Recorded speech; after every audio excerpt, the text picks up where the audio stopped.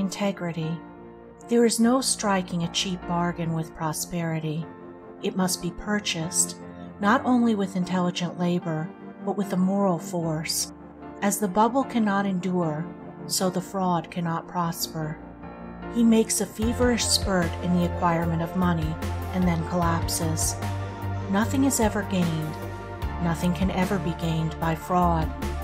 It is but wrestled for a time, to be again returned with heavy interest. But fraud is not confined to the unscrupulous swindler. All who are getting, or trying to get, money without giving an equivalent are practicing fraud, whether they know it or not.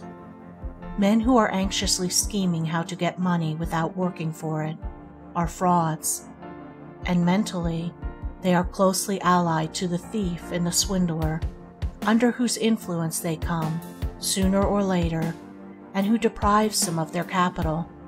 What is a thief but a man who carries to its logical extreme or later, and who deprives them of their capital? What is a thief but a man who carries it to its logical extreme, the desire to possess, without giving a just return, that is, unlawfully? The man that courts prosperity must, in all his transactions, whether material or mental, study how to give a just return for that which he receives. This is the great fundamental principle in all sound commerce, while in spiritual things it becomes the doing to others that which we would have them do to us, and applied to the forces of the universe, it is scientifically stated in the formula, action and reaction are equal. Human life is reciprocal, not rapacious, and the man who regards all others as his legitimate prey will soon find himself stranded in the desert of ruin, far away from the path of prosperity. He is too far behind in the process of evolution to cope successfully with honest men. The fittest, the best, always survive, and he being the worst cannot therefore continue. His end, unless the change in time, is sure it is the goal, the filthy hovel, or the place of the deserted outcast. His efforts are destructive and not constructive, and he thereby destroys himself. It was Carlyle who, referring to Mohammed, being then universally regarded by Christians as an impostor, exclaimed, "An impostor found a religion. An impostor couldn't build a brick house. An impostor, a liar, a cheat, the man of dishonesty, cannot build, as he has neither tools nor material with which to build. He can no more build up a business, a character, a career, a success, than he can found a religion or build a brick house. He not only does not build, but all his energies are bent on undermining what others have built. But his being impossible, he undermines himself. Without integrity, energy and economy will at last fail, but aided by integrity, their strength will be greatly augmented. There is not an occasion in life in which the moral factor does not play an important part. Sterling integrity, wherever it is, stamps its hallmark on all transactions, and it does this because of its wonderful coherence and consistency and its invincible strength. For the man of integrity is in line with the fixed laws of things, not only with the fundamental principles on which human society rests, but with the laws which hold the vast universe together. Who shall set all these at naught? Who then shall undermine the man of unblemished integrity? He is like a strong tree whose roots are fed by perennial springs, and which no tempest can lay low. To be complete and strong, integrity must embrace the whole man, and extend to all the details of his life, and it must be so thorough and permanent as to withstand all temptations to swerve into compromise. To fail in one point is to fail in all, and to admit under stress a compromise with falsehood, howsoever necessary and insignificant it may appear, is to throw down the shield of integrity, and to stand exposed to the onslaughts of evil. The man who works as carefully and conscientiously when his employer is away as when his eye is upon him will not long remain in an inferior position. Such integrity and duty in performing the details of his work will quickly lead him into the fertile regions of prosperity. The shirker, on the other hand, he who does not scruple or neglect his work when his employer is not about, thereby robbing his employer of the time and labor for which he is paid, will quickly come to the barren reign of unemployment and will look in vain for needful labor.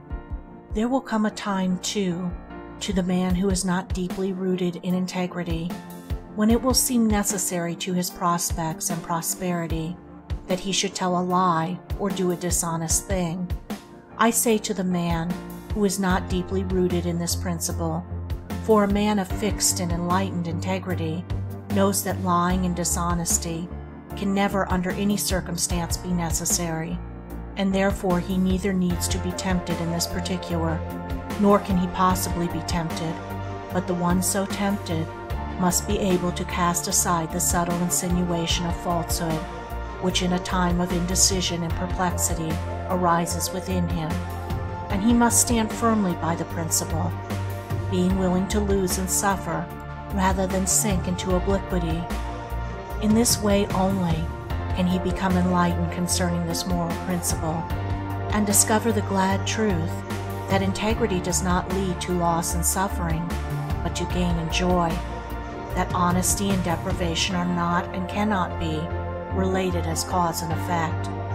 It is this willingness to sacrifice, rather than be untrue, that leads to enlightenment in all spheres of life, and the man who, rather than sacrifice some selfish aim, will lie or deceive, has forfeited his right to moral enlightenment, and takes his place lower down among the devotees of deceit, among the doers of shady transactions, than men of no character and no reputation. A man is not truly armored with integrity until he has become incapable of lying or deceiving, either by gesture, word, or act, until he sees clearly, openly, and freed from all doubt the deadly effects of such moral turpitude. The man so enlightened is protected from all quarters, and he can no more be undermined by dishonest men than the sun can be pulled down from the heaven by madmen, and the arrows of selfishness and treachery that may be poured upon him will rebound from the strong armor of his integrity and the bright shield of his righteousness, leaving him unharmed and untouched. A lying tradesman will tell you that no man can thrive and be honest in these days of keen competition. How can such a man know this, seeing that he has never tried honesty? Moreover, such a man has no knowledge of honesty, and his statement is therefore a statement of ignorance, and ignorance and falsehood so blind a man that he foolishly imagines all are as ignorant and false as himself. I have known such tradesmen, and I have seen them come to ruin. I once heard a businessman make the following statement in a public meeting: "No man can be entirely honest in business. He can only be approximately honest." He imagined that his statement revealed the condition of the business world. It did not. It revealed his own condition.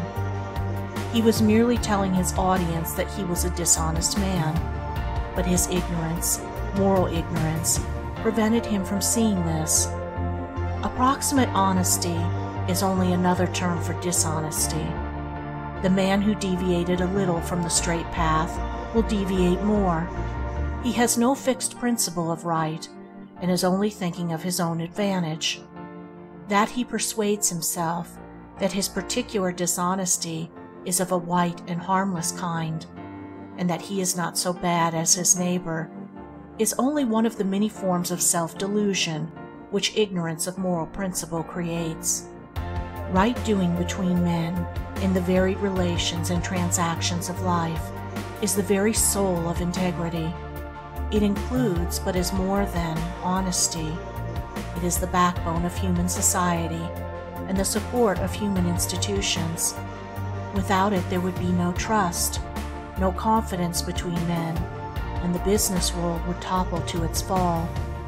As the liar thinks all men are liars and treats them as such, so the man of integrity treats all men with confidence. He trusts them, and they trust him. His clear eye and open hand shame the creeping fraud, so that he cannot practice his fraud on him. As Emerson has so finely put it, trust men and they will be true to you, even though they may make an exception in your favor to all their rules of trade. The upright man, by his very presence, commands the morality of those about him, making them better than they were. Men are powerfully influenced by one another, and as good is more powerful than evil, the strong and good man both shames and elevates, by his contact, the weak and bad. The man of integrity carries about with him an unconscious grandeur which both awes and inspires, having lifted himself above the petty, the mean, and the false. Those coward vices slink from his presence in confusion. The highest intellectual gift cannot compare with this lofty moral grandeur. In the memory of men and the estimation of the world, the man of integrity occupies a higher place than the man of genius. Buckminster says, "The moral grandeur of an independent integrity is the sublimest thing in nature." It is the quality in man which produces heroes. The man of unswerving rectitude is, intrinsically, always a hero. It only needs the occasion to bring about the heroic element. He is always, too, possessed by a permanent happiness. The man of genius may be very unhappy, but not to the man of integrity. Nothing, nor sickness, nor calamity, nor death, can deprive him of that permanent satisfaction which inheres in uprightness. Rectitude leads straight to prosperity by 4 successive steps. First, the upright man wins the confidence of others. Second, having gained their confidence, they put trust in him. Third, this trust, never being violated, produces a good reputation. And fourth, a good reputation spreads further and further, and so brings about success. Dishonesty has the reverse effect. By destroying the confidence of others, it produces in them suspicion and mistrust, and these bring about a bad reputation, which culminates in failure. The pillars of integrity are held together by these 4 virile elements. 1. Honesty. 2. Fearlessness. 3. Purposefulness. 4. Invincibility. Honesty is the surest way to success. The day at last comes when the dishonest man repents in sorrow and suffering. But no man ever needs to repent of having been honest.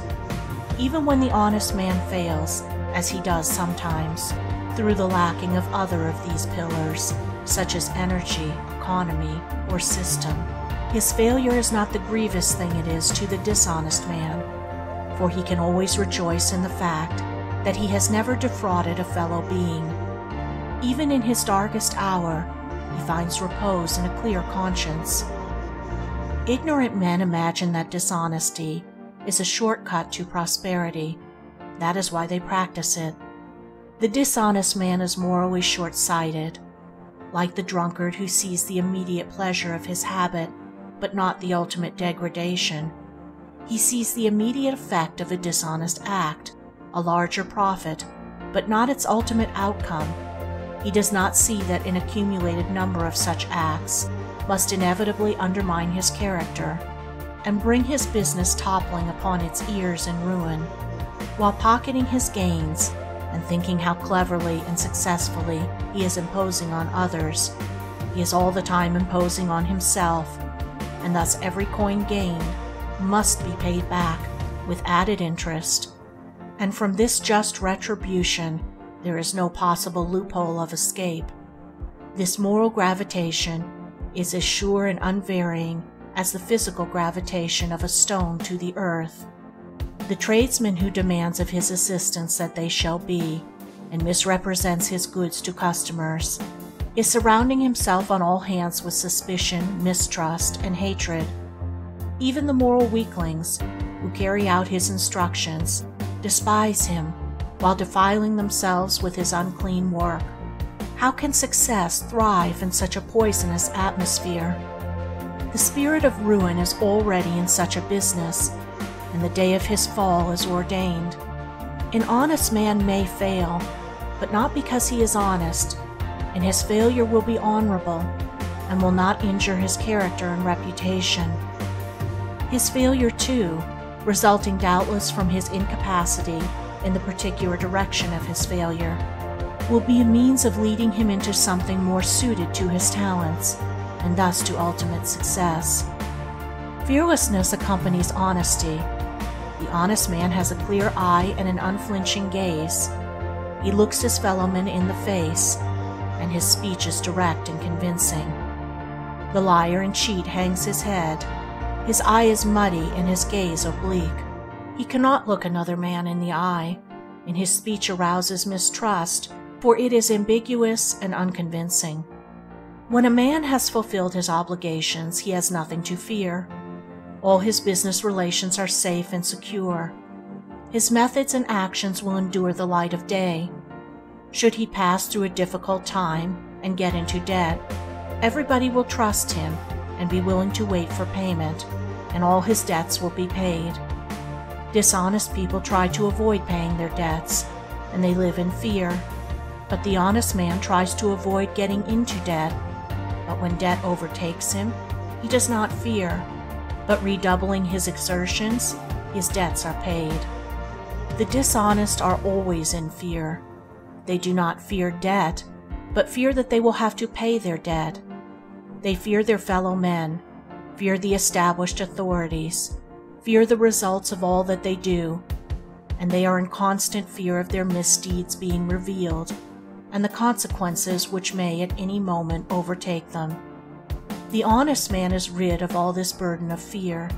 He is light-hearted, and walks erect among his fellows, not assuming a part, and sulking and cringing, but being himself, and meeting eye to eye, not deceiving or injuring any. There are none to fear, and anything and against him can only rebound to his advantage. And this fearlessness is, in itself, a tower to strength in a man's life, supporting him through all emergencies, enabling him to battle manfully with difficulties, and in the end, securing for him that success of which he cannot be dispossessed. Purposefulness is the direct outcome of that strength of character which integrity fosters. The man of integrity is the man of direct aims and strong and intelligent purposes. He does not guess and work in the dark. All his plans have in them some of that moral fiber of which his character is wrought.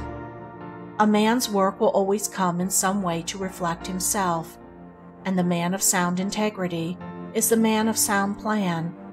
He weighs and considers and looks ahead, and so is less likely to make serious mistakes or to bungle into a dilemma from which it is difficult to escape.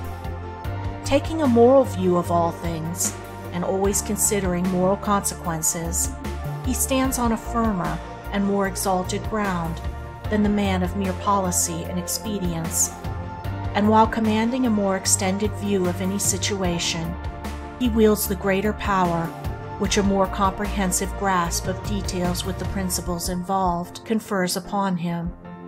Morality always has the advantage of expediency.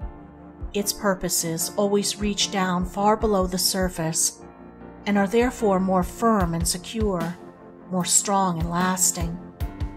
There is a native directness, too, about integrity, which enables the man to get straight to the mark in whatever he does, and which makes failure almost impossible. Strong men have strong purposes, and strong purposes lead to strong achievements. The man of integrity is above all men strong, and his strength is manifested in that thoroughness with which he does the business of his life, thoroughness which commands respect, admiration, and success. Invincibility is a glorious protector, but it only envelops the man whose integrity is perfectly pure and unassailable. Never to violate, even in the most insignificant particular, the principle of integrity is to be invincible against all the assaults of innuendo, slander, and misrepresentation. The man who has failed in one point is vulnerable, and the shaft of evil, entering that point, will lay him low, like the arrow in the heel of Achilles. Pure and perfect integrity is proof against all attack and injury, enabling its possessor to meet all opposition and persecution with dauntless courage and sublime equanimity. No amount of talent, intellect, or business acumen can give a man that power of mind and peace of heart which come from an enlightened acceptance and observance of lofty moral principles. Moral force is the greatest power. Let the seeker for true prosperity discover this force.